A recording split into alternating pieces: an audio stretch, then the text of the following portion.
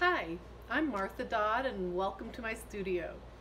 I'm a fine artist living in Southwest Florida, and I do realism and fantasy, but I'm here today to show you how to stretch a canvas. Now, I'm adding a little twist to this.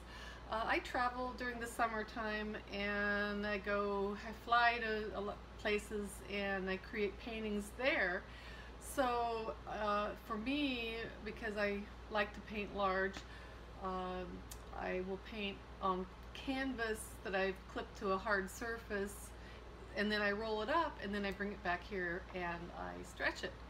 So here's an example of a painting that I did in that manner, and this is a gallery wrap, and I painted it in advance. This is just a toned canvas here. So it's got a very nice edge to it. I'm going to show you how I did it. So when I got back to the US, I ordered some stretcher bars that I've already assembled here. I've put them together, put a couple staples in the corner. You know, you want to make sure it's nice and square. You can do that a number of ways. You can either measure corner to corner here and corner to corner here to make sure that it's perfectly square. You can use a device like this that you just clamp onto your surface like so and tighten it down, and I have a few of these, so I put on more than one, and then I put a couple staples in the side. Now when it comes, there's also another way, and I also will, you know, use this triangle. There's all kinds of triangles you can use, but I verify that it's nice and square using this.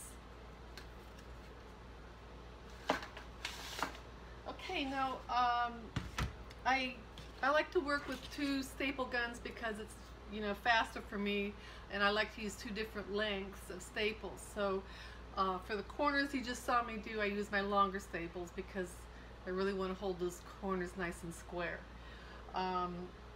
When I am securing the corners of at the end, I'm going to use the long staples too, because I'm going through several layers of canvas in the corners. Then the short staples I use in case I need to pull the canvas free because I need to make an adjustment one way or the other. And the long staples, you can pull on the canvas and actually tear it, and so in order to avoid that happening, I use these short staples. Now, what is short? Well, in this case, let's see, these are the short staples. This might be reversed in the, oh, it is reversed, but I'll tell you it's 8 millimeters or 5/16 inch deep. And these are the T50 Arrow staples. Now, you can use 6 millimeter too. 8 or 6 is fine for your short staples. And for your long staples, it's the 10 millimeter or the 3/8 inch deep. And again, it's the T50. So I have a canvas that I had painted in Switzerland. This is a really good example. I did measure out the size I wanted, which is in this case 16 by 20 inches. Then I didn't exactly center it on my canvas perfectly, so you can see I've got an extra size on this side. So you want to be aware of that when you're positioning your canvas. So I'm going to lay it face down on my surface, and I'm going to adjust this so that you can see what I'm doing better. Okay.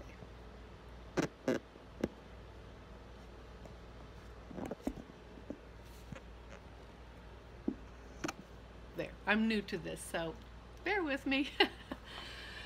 Okay, so you can see I have some foam core down here. This is so that you protect the surface of your painting. I mean, it's pretty durable. This is oil paint on canvas, but so what I'm going to do is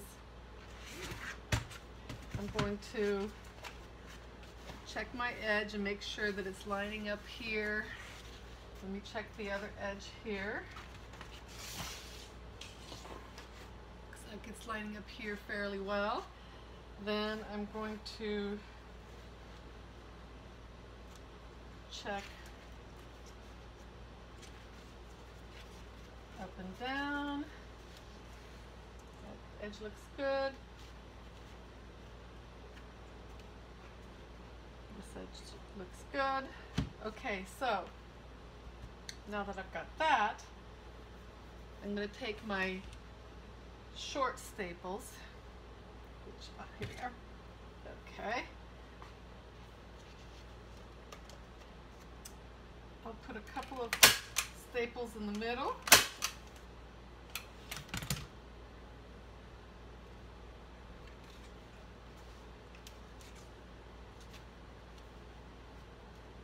I set it up on its edge, and then I take my canvas pliers, which you can buy at most art stores, although these days it's harder and harder to find them. You might have to go online for them, but you take it this way. I put it on, I hold it level, and then I pull down about a quarter turn, not a lot more. You don't want to over tighten it, because you over tighten it, then you can, especially with, this is a gallery wrap, so it's a little harder to screw that up, but the regular, 5/8 or 3/4 inch ones, you can get them twisted, and then they don't want to lay flat. So you don't want to over twist it. So maybe a quarter to a third of the way down. You hold it with your hand here. Put staples in. Okay, I'm going to check the front now. Now see, this is why I use the light staples, so you can see I've got an edge showing here and I misjudged it. So the good news is that all I have to do is pull on the canvas, because I use the short staples. Being careful not to tear it. I keep a little jar here to collect my staples so they're not everywhere and I don't step on them in my bare feet. Okay, so I am going to pull this one out. Boom. So simple. Okay, so I'm going to slide it. Let's see. There. Double check that again.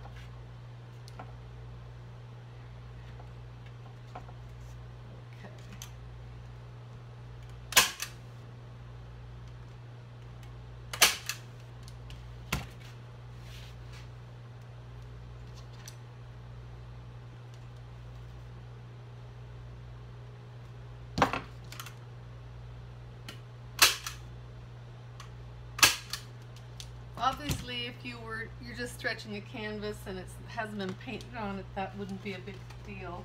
But okay, so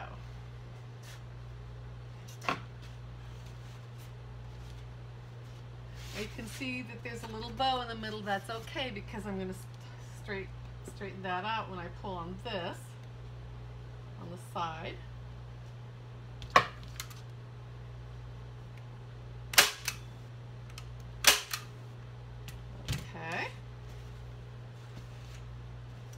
You see, I have some excess here. I'm going to cut that off in a minute, but for now, I'm just going to just kind of fold it a little bit with my canvas pliers. Reach in as far as I can. There we go. Pull it tight. Press it down.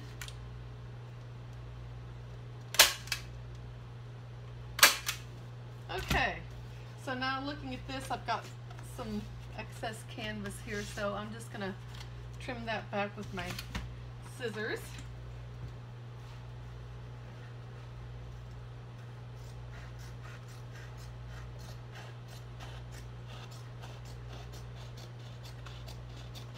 You can use a razor knife if you want to, but I find scissors work very well.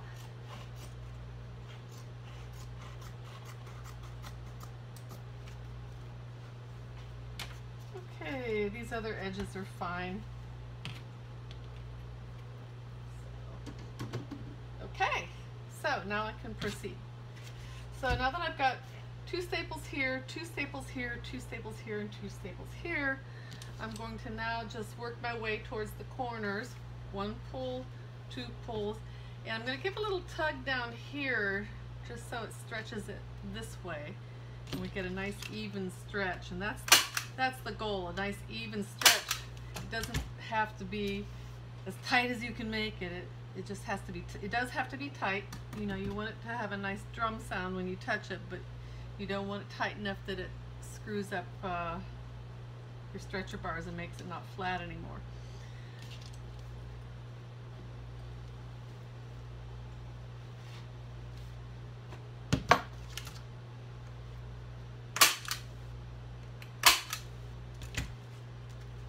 Then you go to the opposite side. Same thing. Now on a big canvas, that becomes very important to do is I suggest giving a little tug on the end there, because you don't want to get to the end and find that it's not tight enough here.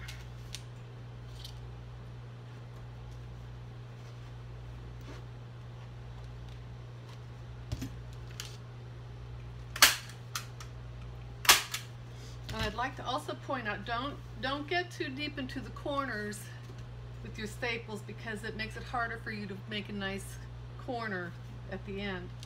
Okay, so I've got the 2 sides. Now I'm going to do the 2 opposite sides.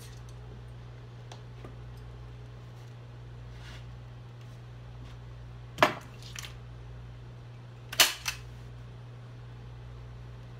not going to do that one. I'll just do one over here.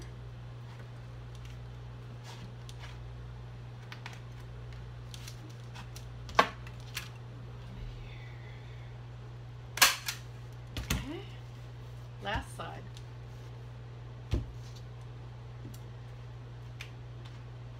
I've been doing this a lot of years. I used to work for a big art company in Deerfield Beach, and so I learned some things there, but a lot of things I've learned through my own experience. You know, I've been doing this 35 years now, so I used to do more murals, and now I'm transitioning as I've gotten older into doing fine art. So, all right, okay, so I'm gonna tip this up a little bit more here. Okay, so now you can see me.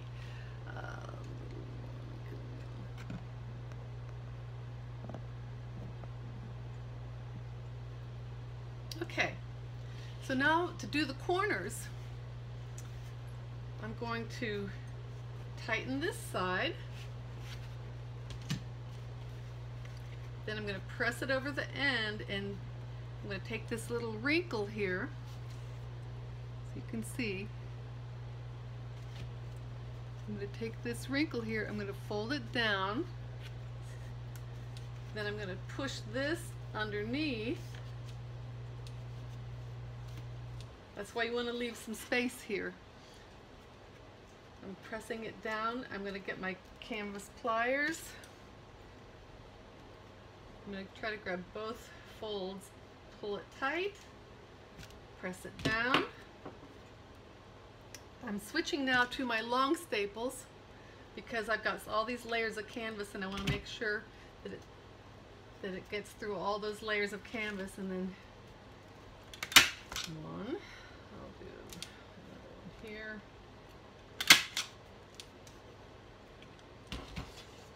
Check the front, still looking good so far. Okay, I'm going to go to the next corner and repeat. So tighten the side, hold it down with my thumb, press it down this way, fold this corner down, tuck it under. See, it makes a nice corner. I mean, there's a lot of different ways to do this, and this is just what works for me. So if you have a different protocol, you just go for it. There we go. I've been doing more gallery wraps anymore because those floating frames that you see that mount on the back have become very popular, but you can also sell the painting without a frame, and people like that option, and it's nice for the artist who doesn't have to frame the painting if they don't want to. Framing's so expensive.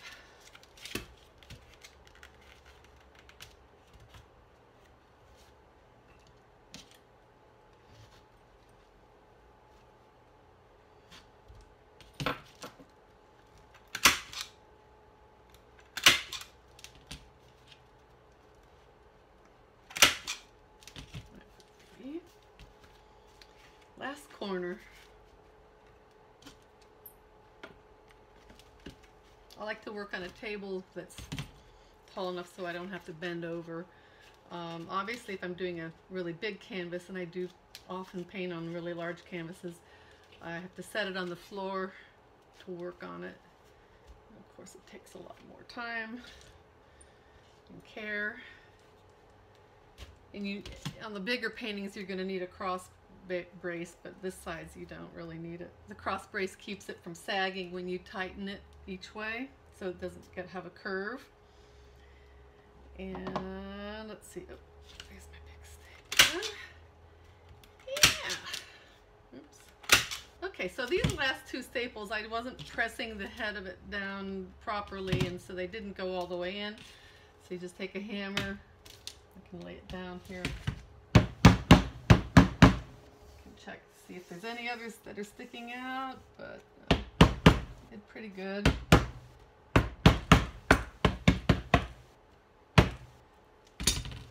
All right, and there you have it. So I'm new to this, and I don't have a lot of subscribers yet, and I would love it if you would subscribe. I plan on doing more tutorials and explaining my methods and how I run my studio and my business. And if you're interested, subscribe, and be sure and leave comments if you have anything you want to ask. Feel free to ask. My website is followyourart.llc.com, and be sure and stay in touch. Thank you. Thanks for watching. I really appreciate it. Bye.